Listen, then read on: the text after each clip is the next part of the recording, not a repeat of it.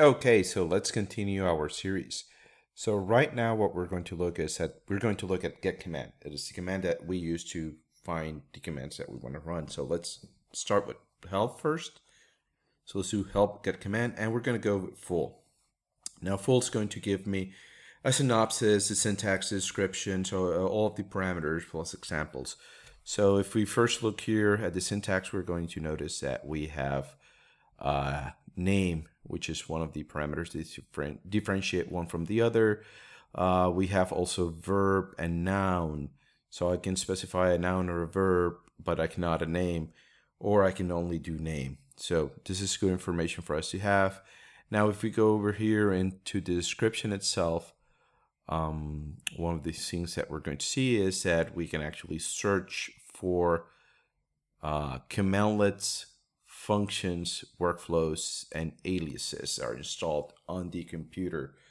And if we actually do get command asterisk, we get all. Now all the commands are going to be those available to us in our path variable, just like with Linux, with cmd.exe, with most operating system. All of them have kind of like this path value or path variable that we can actually use for finding other commands.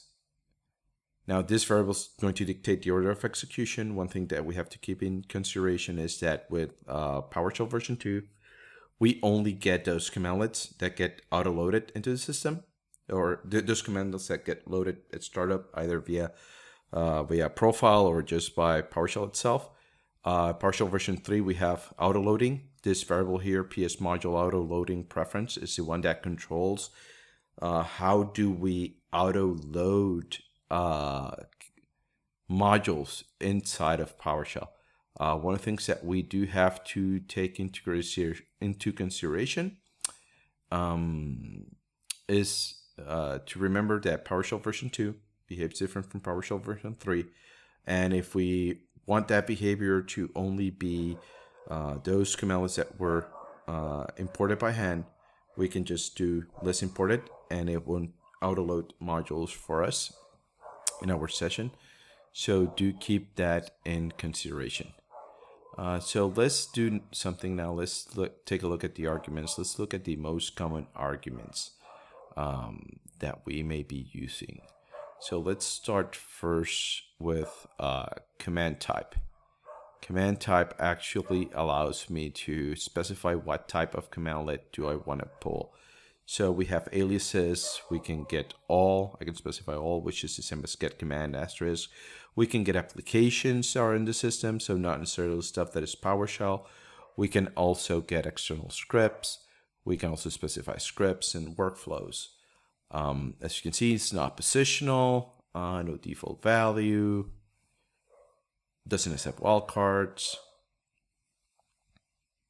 So now let's take a look at module. Now, as we're getting information from multiple commands, one of the things that we're going to notice is that we have commands available for us, and modules, we can specify those. Now something that I noticed right now with name. Position 0, so that's the asterisk. That's the first thing that gets. But look at this. Does it accept wildcards? No. So this is something to keep in mind with PowerShell. Sometimes they help, at least for wildcards, I have found it to not be that accurate. Another command parameter that I really do like is to actually use parameter name. This allows me to look for specific parameters. All commandlets with specific parameters, and sometimes since people don't follow best practices and they put whatever name they want on one, you can also use parameter type to be able to search by specific type of object that I can actually pass that parameter. One thing to remember, these two options are only in PowerShell 3 and above, so if you're running Windows 7 or 2008 R2, you're not going to see these parameters available to you. Now, another one that I really like is show command info. I find this one very useful. I can look at specific syntax, parameter sets, how they're defined, and I can even look at source code for some stuff. Another one, total count. This is if I'm getting too much, I can limit the list. One thing to do keep in mind, if you use the syntax parameter, and depending on what you're using, it behaves differently. So for an alias, it will tell you what is actually being called. In the case of a commandlet or function, you actually get those parameters. In the case of a script or application, we're only going to be getting the path and the file name if we are specifying syntax here. So do be aware of that. Depending on the type, we're going to be getting different info.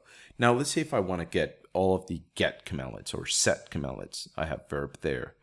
Let's look at inputs and outputs. As we can see, I can pipe to this multiple command names. So I can pass kind of like a collection to be able to get information. It's kind of telling me that any input is going to be for a commandlet. And the outputs, as you can see, will vary depending on the parameters with which I called get command. So another thing that we have to keep into consideration. Now let's take a look at the examples. As you can see, it provides quite a large list of examples. Here we have one for list imported, get commandlet on its own. We have from type. Now there's a specific one that I want you guys to see. Here we go. Example 11. Now, if in our path, if we have a command that repeats itself, we have multiple versions of it.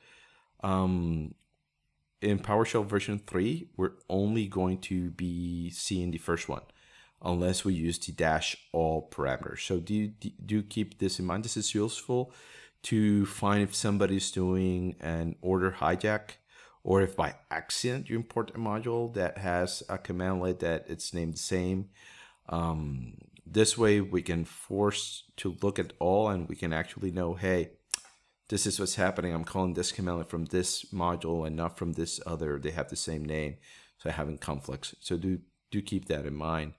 As we can see, we have even more examples here, but let's look at the environment path so we can look at what is that order of search for commands. As we can see, it looks first in System32.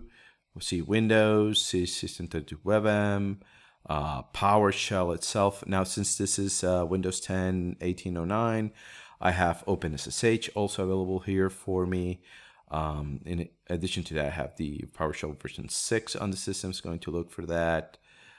It's looking to look for my Windows apps, and also since I have VS Code, we have there. Now let's look at the path for all of the modules what is the order of search for finding modules. And as I mentioned, modules is the way that PowerShell actually packages commandlets. We can put inside of modules commandlets, functions, aliases that get exported, even variables if we want, and those variables then become available to us. So clear. Now let's do get command, and let's look for commands that have the word process in its name. So let's do get command process, and as you can see, I have here functions, commandlets, also applications. So I have quite a nice list of different types. We can get the version information. We can get from if they came from a path or a module itself. As you can see here, for the application, you actually get the path for it. So let's go deeper here, and let's look at get process. And for get process, I want to get the show command info. I want to get a bit more information about this command and see what information do I get. I get the name, I get the module. As you can see, I have multiple syntaxes here available to me, different ways that I can actually run this command. Each one with a different combination of parameters, unique parameters. As you can see, it's telling me it's a commandlet. I get the module name, the module itself, and also have parameter sets. So let's do something. I want to look better at parameter sets. Let's save this into a variable. Let's look proc info equal get process command info. Let's look now at the parameter sets. Now when I look at the parameter sets, as you can see, I have here the name of the parameter set. So I have name with username, ID with username, ID, input object with username, input object. And if we look at the parameter sets above, one of the things that we're going to notice is that all of them have kind of like include username. So I can either call one with username or without username if I specify a name, an ID, or an object itself. So this information becomes very useful to understand the syntaxes and the logic that the programmer used when they coded this. Now let's do something. Let's get all that list of processes again, and let's grab a function and let's show command info for a function so you guys can see how it behaves differently from a commandlet when we get the information. Let's select and copy. Let's paste it here. Get process and show command info. And as you can see, I actually get the source code. Now this is very useful because it means I don't have to look for where does this module is actually located under which one of those folders, which is the file that contains the function that I want, and then I have to open all of that stuff in Visual Studio Code and have a bunch of tabs just to find it. Where with show command info, I can just go and drill down directly and just get that source code so I know how that function is actually working. So let's do something. Let's get all the commands and let's specify the types, all of the commandlets. Let's do applications. Let's do functions.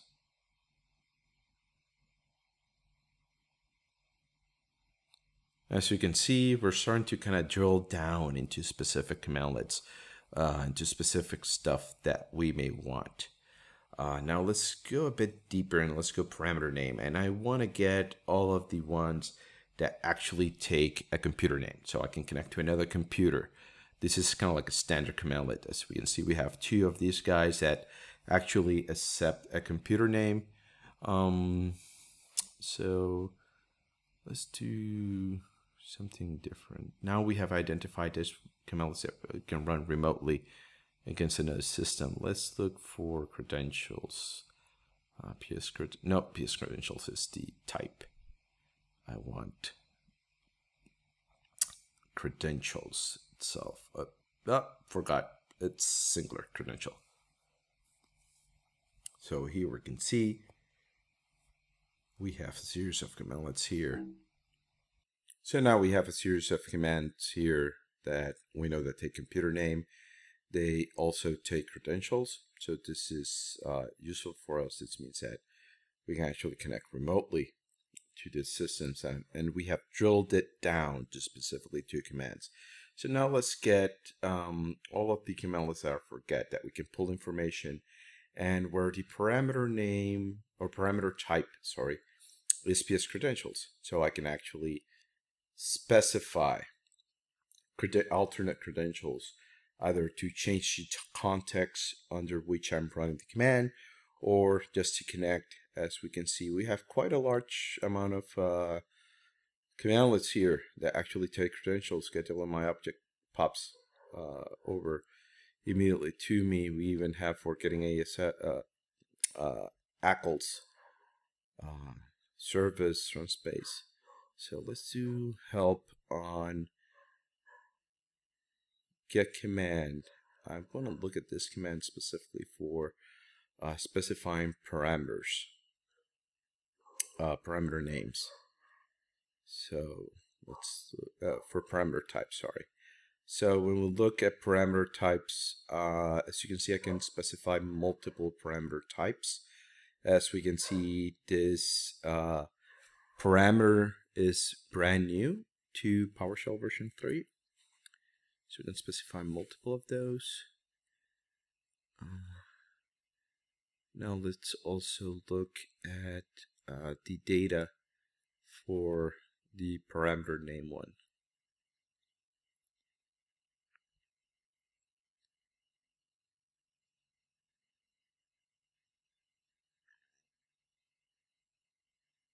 And as we can see, it also takes multiples. It's also new in PowerShell version 3. Now, one thing to keep in mind is that when you provide multiple parameters, multiple values, they behave like an OR, not an AND. So you'll have a mixture there of parameters that only take credentials or only take computer name. So let's take a look at getting all of those that have computer name and credentials. As we can see, we can use this to explore and find commandlets of interest for us, especially as security professionals, since we're always working with other systems on the network. Get event log, get hotfix. Let's see something. Let's get the help for copy item, which was one mentioned. And as you can see here, we can see that it takes credential, but not computer name. So as I mentioned, do be careful.